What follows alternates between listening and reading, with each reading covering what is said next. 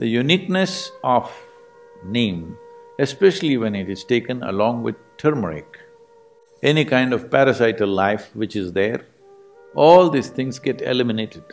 It facilitates that your transmission of energy is evenly across. And once you start noticing this, then by choice you can move your energies where you want.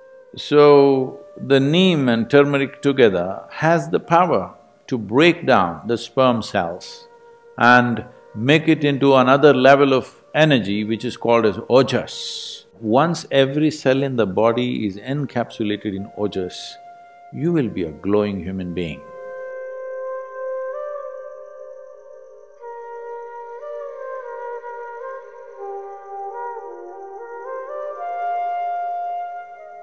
So in the yoga center, the day starts with a small marble-sized ball of neem and turmeric.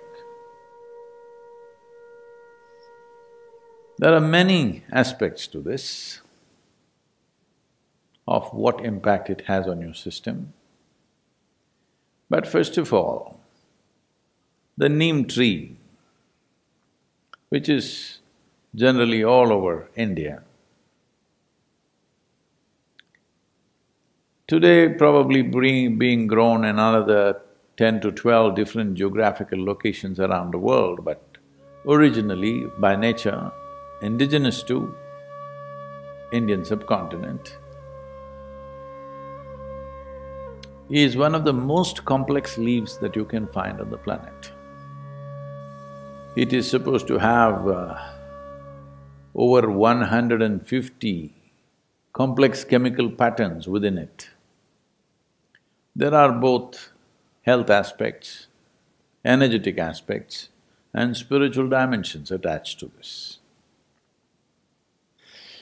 So about health, the fundamental mistake that modern medicine systems have made is kind of absolutism about health. That this is health, this is not health.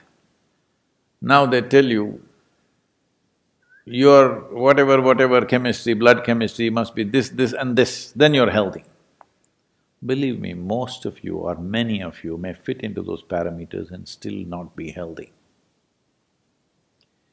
Because health is a certain reverberance, it is not an absolutism. You may be perfectly healthy right now, in 10 minutes you may not be, if certain things happen in the system. Well, 10 minutes may look too much, by this evening you may not be healthy, it's possible. It's very much possible.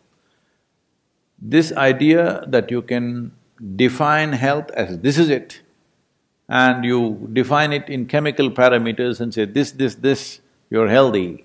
No. Many things can fluctuate within the system without you being unhealthy.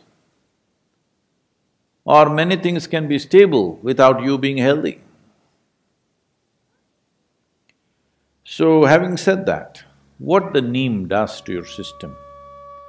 Well, in more tangible terms, one immediate thing it will do is, it will keep your alimentary tract clean.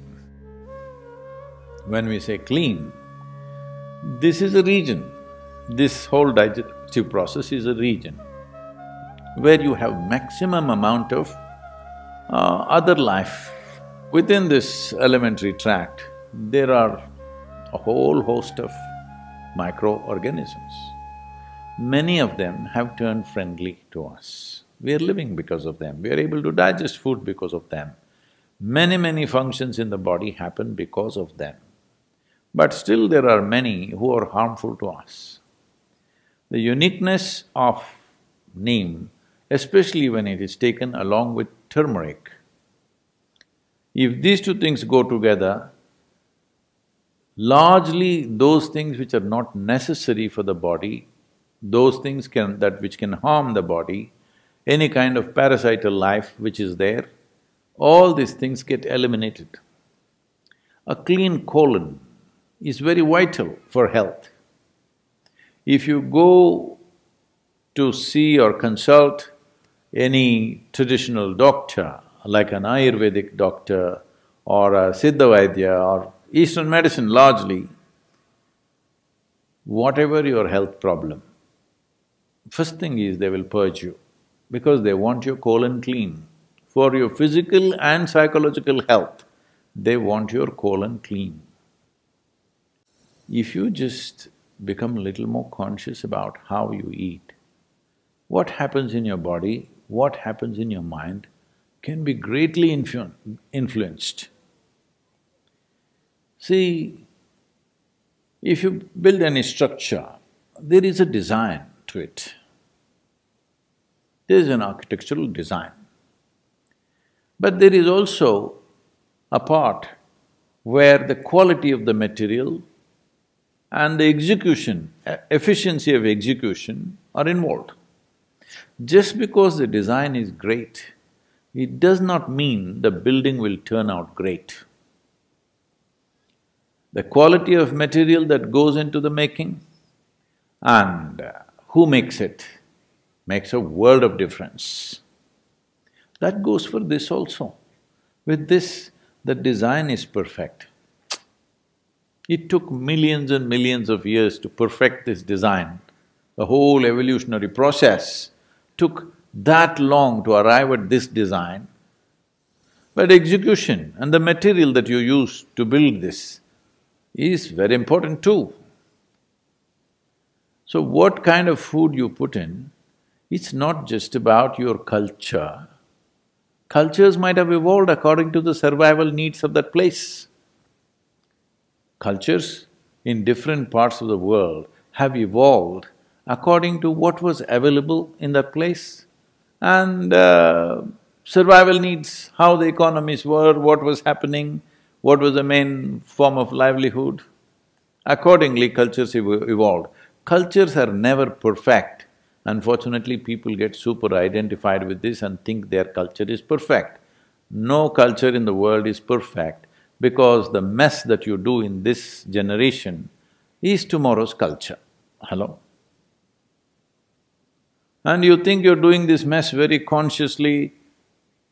No, it's just happening, isn't it?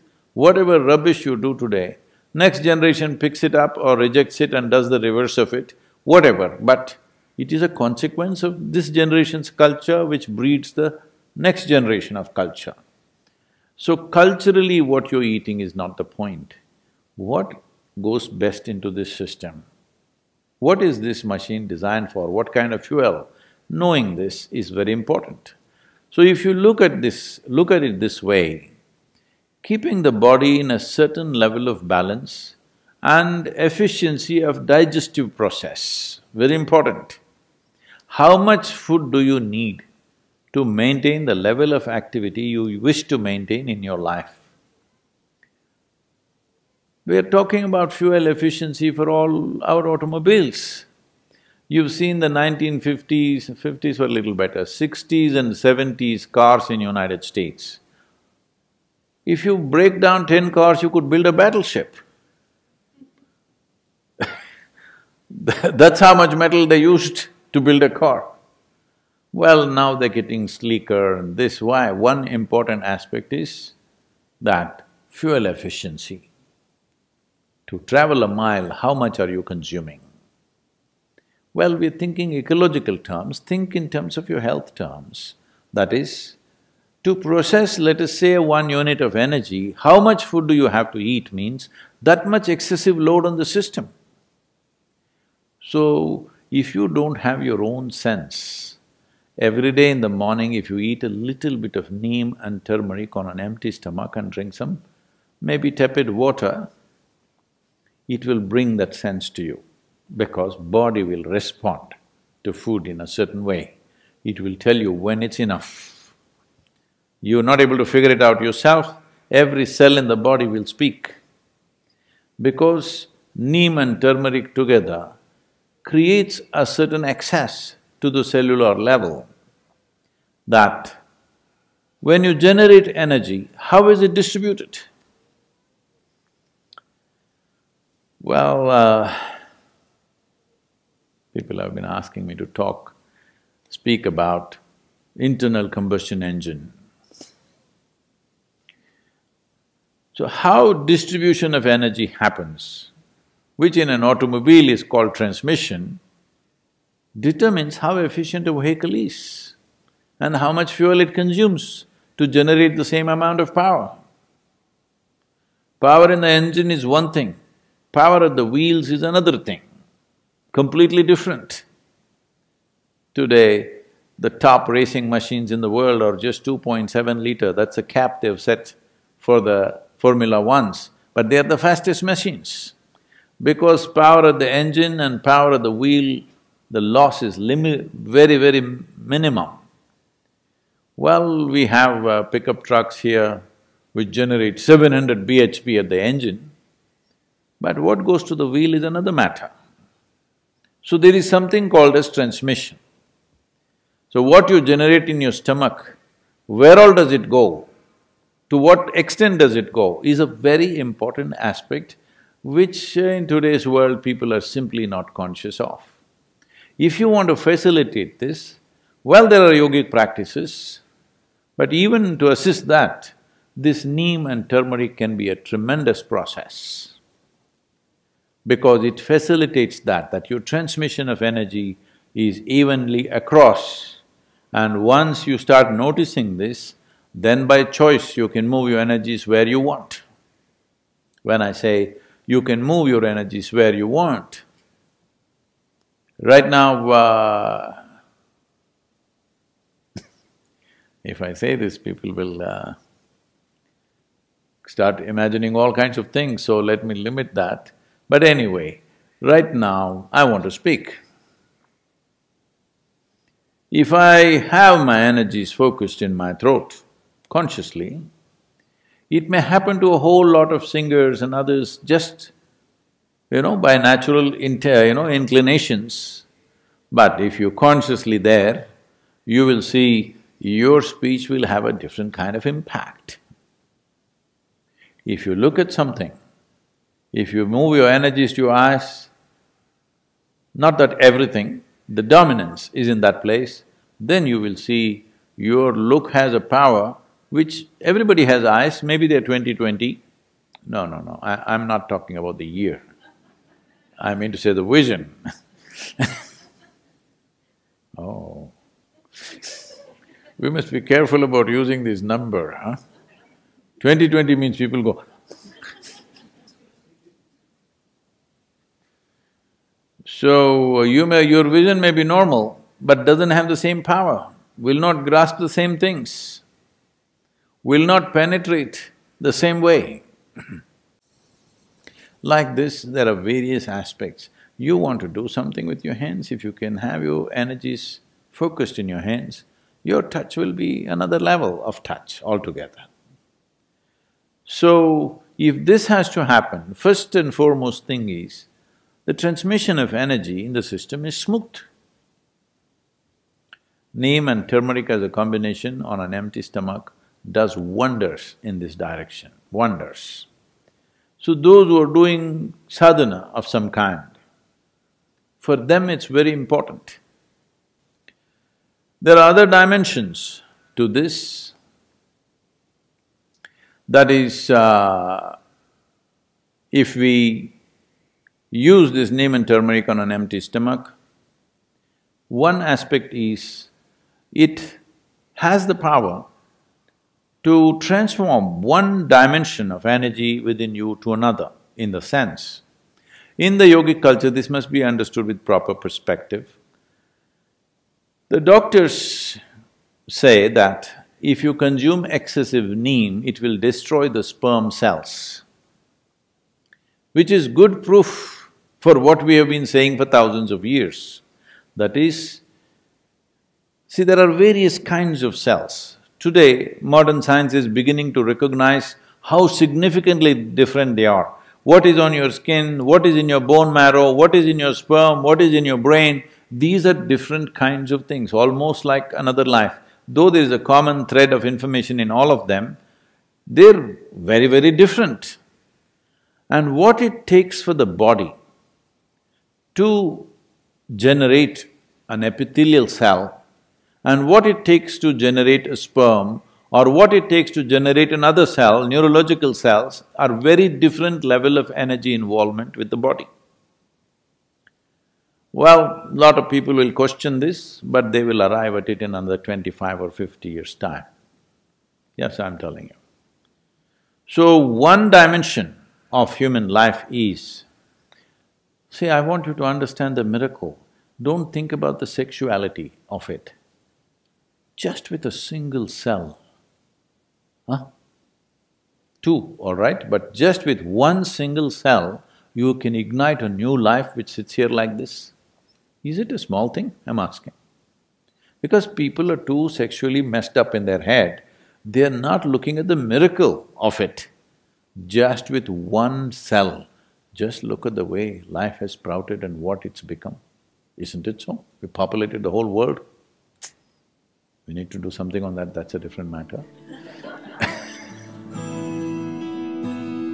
So, the neem and turmeric together has the power to break down the sperm cells and make it into another level of energy which is called as ojas. When every cell in your body slowly gets wrapped in ojas, if you're doing sadhana and your transmission is good and even across the body, when every cell in the body is encapsulated in ojas. When I say ojas, what is it? Show it to me. In my blood work, they said no ojas. All right, in your blood work, there's no life also, I want you to know, there's only chemistry. Nobody ever proved that you're alive, hello? You have to prove. So, ojas will encapsulate every cell. Once every cell in the body is encapsulated in ojas, you will be a glowing human being. In every aspect of that word, you will be a glowing human being, within and without, you will be like that. This is something everybody needs to work at because this is not enlightenment. This is you created a platform upon which nothing can go wrong. Body and mind are platforms. How you function on it, what kind of dance you do on it is up to you. But having a perfect platform which doesn't throw you off is important. You need to understand this body is not the end game, this body is the platform. This mind is a platform. If you make it very energetic and stable, then exuberance and stability, people don't understand this, they think exuberance means freaking all over the place, stable means being dead. To be exuberant and stable, if the platforms are like this, now you are free to dance whichever way you want. In this direction, neem and turmeric are very important elements. It's not that without it you cannot do, you can, but when there is support, why not use it? So there are many aspects to this in terms of both physiological and psychological health. So, this is a possibility. One is about using something that supports you, another is using an atmosphere that will soak you in a certain kind of energy, that your body, not like full body like this, every cell in the body should have ojas, the protective layer of ojas. Then you live disease-free, you live trouble-free, above all, you remain exuberant and stable at the same time.